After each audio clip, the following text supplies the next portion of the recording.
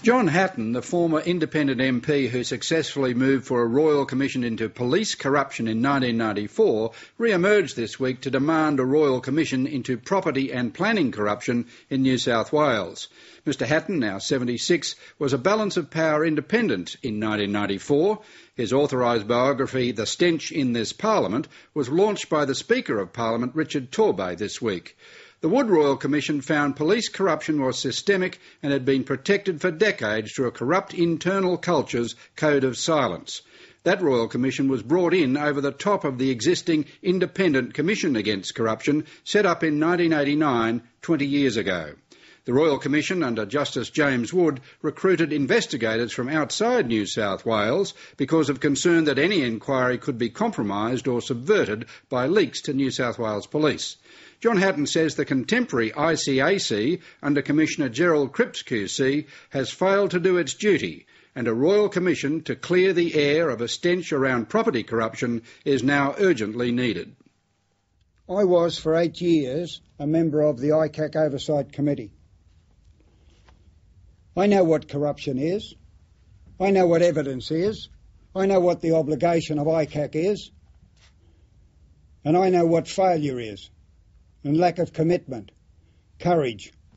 I call on the New South Wales Government to instigate a Royal Commission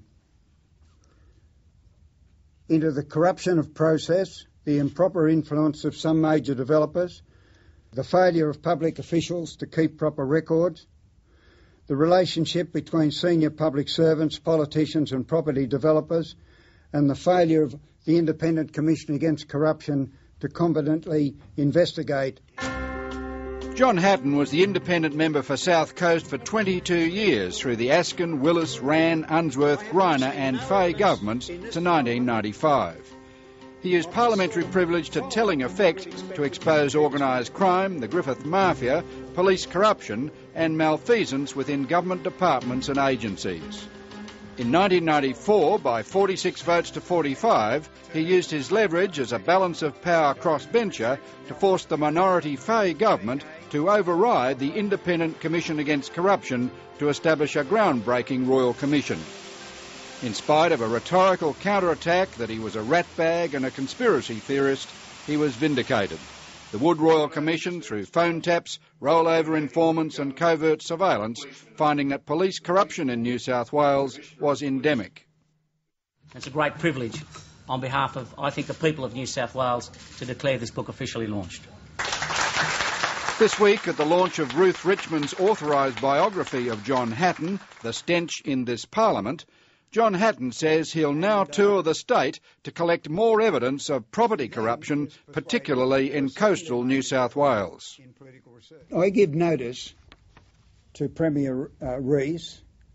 He is going to have a Royal Commission because the stench is so great that he will not be able to avoid it. Everywhere we go in New South Wales, I'm going to collect the outrage and I'm going to collect the evidence. And I'm going to build the pressure.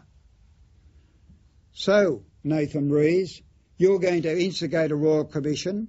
You're going to clear the air now or later. The decision's up to you.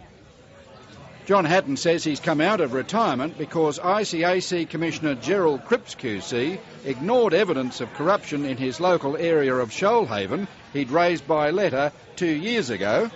The Liberal Party also had failed to prosecute the case he'd raised with them, even with the advantage of parliamentary privilege.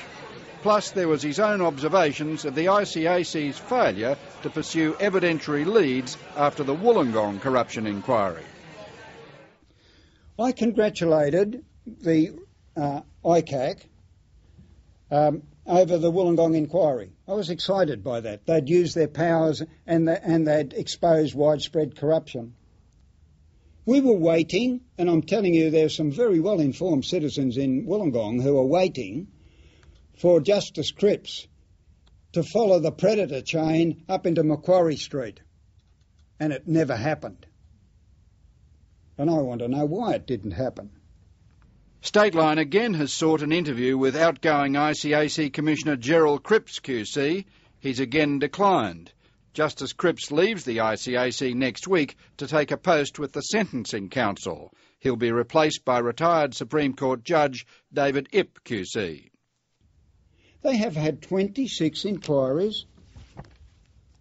ICAC, let me read out the list quickly of the inquiries that ICAC have undertaken. Rail Corp, Warringah Council, Transgrid, New South Wales Department of Education and Training, Ku-ring-gai Council, the New South Wales Fire Brigade, Rail Corp, allegations of fraud, bribery, Wollongong City Council, Department of Housing, Wollongong City Council again, Bankstown and Strathfield Councils, the RTA, the Parramatta City Council, Rail Corp again, Board of Studies, RTA and Rail Corp, Burwood Council, Department of Corrective Services, New South Wales Department of Housing, the Department of Corrective Services again, the New South Wales Cabinet Office. They finally got to Macquarie Street. And what did they reveal? What were they investigating? An alleged leak of a draft cabinet document. You've got to be joking. New South Wales local courts, work cover, Office of Fair Trading and South Western Sydney Area Health Service. 26 inquiries and not one into the senior levels of the planning in New South Wales. The problem with ICAC is that it hasn't got this dogged commitment. It hasn't got the will to use its powers to really get at the source of the corruption. All right, let's expose problems in state rail. I expose those myself and in RTA and in the Water Board without any of their resources. You've got to aim your blows and your investigations at the source of power, and that's within the Parliament and at the top levels of the public service. But the ICAC has exposed Wollongong. Yeah, but it didn't follow the obvious links between Wollongong and Macquarie Street. Speak to anybody in Wollongong and they'll tell you they know what the links are. They have reported matters to ICAC, and in fact they discovered matters of importance in Wollongong that ICAC had completely overlooked. It's amazing. The ICAC is celebrating 20 years of corruption fighting this year. Its latest annual report highlights its achievements in corruption prevention and its prosecution record. But this veteran of corruption fighting remains dissatisfied. 15 years after his call for a Royal Commission into police corruption, John Hatton says another is needed into planning.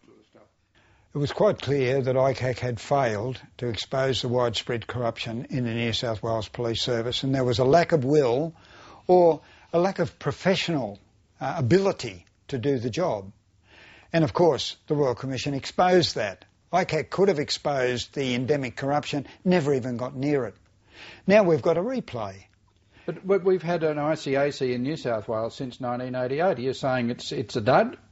Yes, I am. I'm saying it's a dud.